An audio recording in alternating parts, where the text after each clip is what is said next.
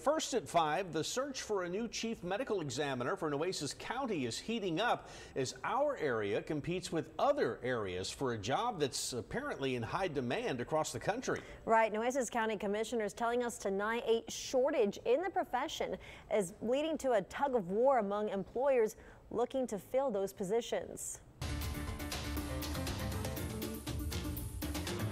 These fine people have a lot of leverage in the world in which they live right now. They know it.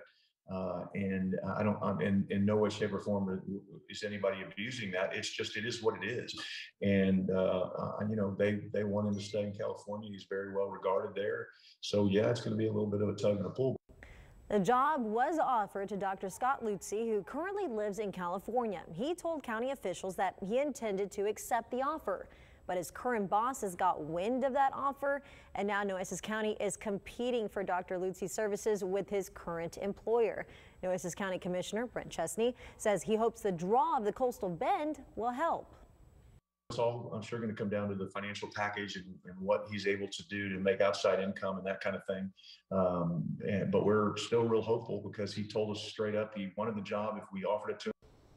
Now, Dr. Luzi was one of 2 candidates for the job. Commissioner Chesney says the county hopes that the other applicants will be considered for the role of deputy medical examiner.